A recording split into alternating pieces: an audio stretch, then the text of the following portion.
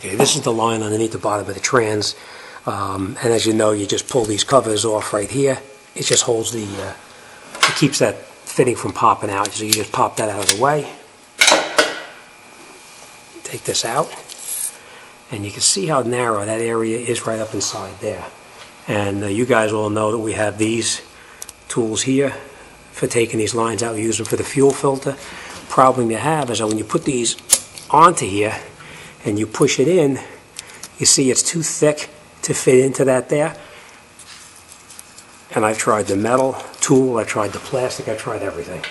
None of them will fit inside to get that out of there. It just doesn't, it's not thin enough to fit in to the spot you have to remove it.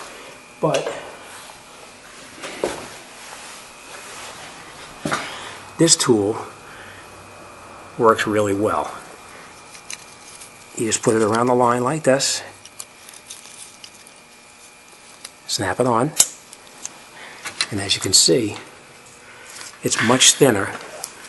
Where it goes into that fitting right there, it's much thinner, so you can just push it into there. I'm going to put this down for 1 second. I need 2 hands to do this.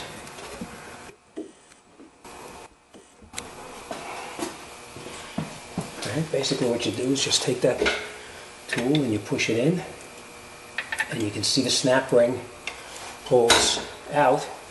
Hold the tool in place, and it pulls right out. I'll show you real quick.